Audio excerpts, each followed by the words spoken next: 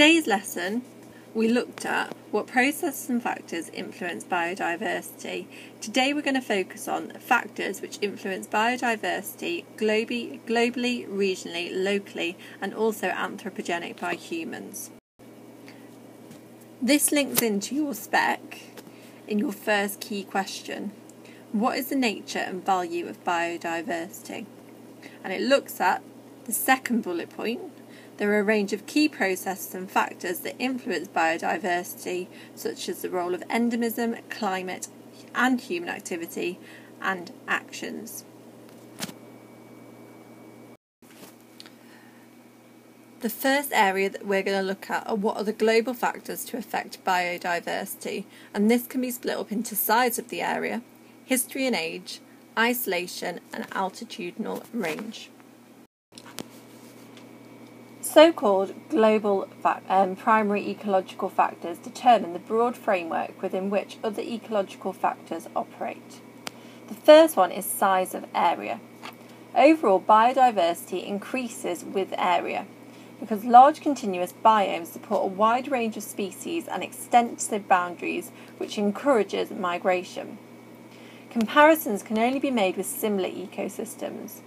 For example, a large area of polar habitat contains far fewer species than a smaller area of rainforest or reef. The second factor is history and age. In general, biodiversity is greatest in the oldest and least disturbed ecosystems, especially in the tropics, where there are few physical constraints on productivity. Third, isolation. Geographical isolation, particularly on remote islands, reduces the number of species but also encourages endemism, as the remaining species develop in a distinctive way, for example in the Galapagos Islands or in Madagascar. And finally, altitudinal range. A large altitudinal range means a cross-section of different climates. The more climatic zones involved, the more diverse the habitat. The same principle applies concerning the ocean depth.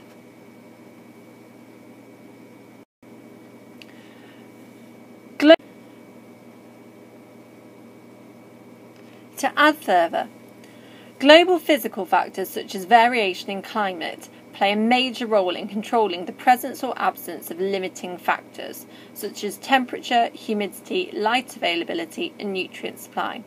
An absence of limiting factors leads to high levels of primary productivity, and the energy produced leads to high levels of biodiversity.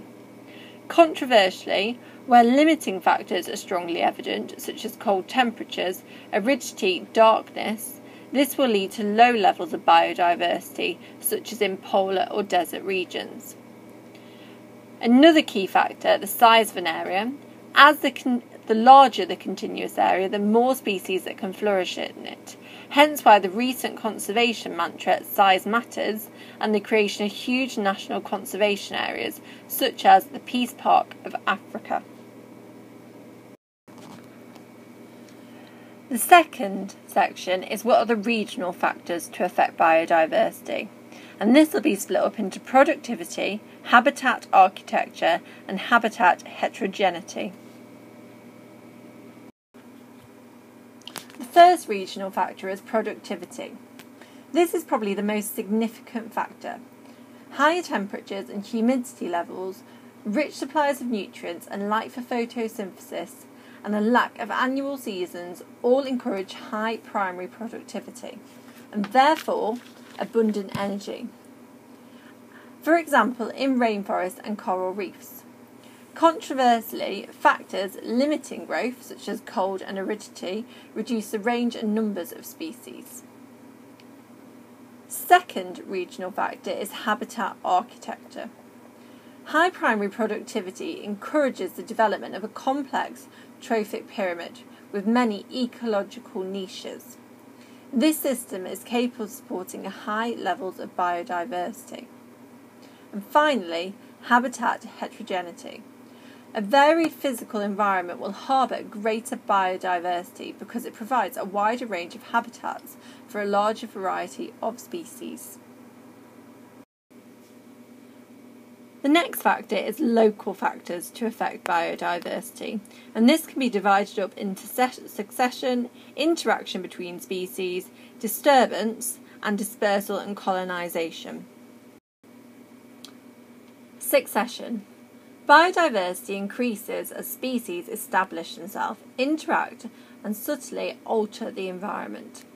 This is well illustrated by the successions that occur in sand dunes or in a pond. In general, biodiversity increases over time with the immigration, establishment and development of species, leading to a creation of a succession or sequence. The second is interaction between species. This can lead to competition, which in turn may drive certain species to extinction, particularly when exotic species are introduced, if you think of the red squirrel within the UK.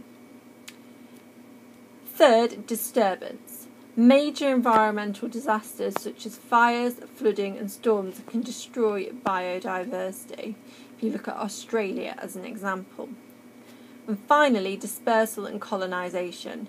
Individual species, dispersal and colonisation rates have an impact on biodiversity. High rates of efficiency enhance biodiversity within an area. The final factor we are going to consider today is human factors or anthropogenic factors, the posh word we use for human within geography. Now, undisturbed ecosystems provide a great range of ecological niches and therefore high levels of biodiversity. However, when considering human factors, it's vital that human factors are considered both as a negative, so a threat to biodiversity, but also we must consider them as a positive in terms of the spectrum of conservation strategies that can be put in place, or also the fact that it's possible for people to improve degraded and damaged ecosystems and consequently restore their biodiversity. Now, biodiversity, human factors for biodiversity can be split up into direct drivers of change or indirect drivers of change. Direct drivers of change are things such as change in local land use and cover, the introduction of species and removals, technology adaptation and use, external inputs such as fertiliser use, pest control, irrigation, natural, physical and biological drivers such as evolution, volcanoes, harvest and resource consumption and climate change. The indirect drivers of change are considered to be demographic, in terms of human population pressures, economic, globalisation, trade, market policies and framework, science and technology, and cultural and religious beliefs or consumption choices linked into ethical use of goods and services in different ecosystems. The process and the factors which influence biodiversity can be split up into physical and human factors on top of looking at it in terms of scale. Physical factors are climate, e.g. temperature, rainfall, amount of light, latitude, altitude gradients, vegetation, rates of nutrients, recycle, age, size and topography of area, islandism and endemism and climate change. Human factors: level of protection, management, levels of poverty, direct actions exploiting flora and fauna, clearance of agriculture leading to deforestation, and the growth of human population and rates of development. Now, it's important that when you revise this topic that you look at it in terms of scale and both physical and human factors, as within your exam question you could be asked either or way. Finally, in order to test your knowledge on this topic, I've set you the exam question. As shown on this picture, you can clearly see the source on top of your copy and it shows you the level descriptors for each section.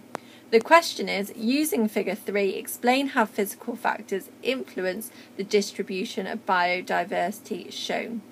Now, use the level descriptors. Make sure, in order to get into that top band, that you do your extra research in order to build upon the examples that we've used in class this lesson.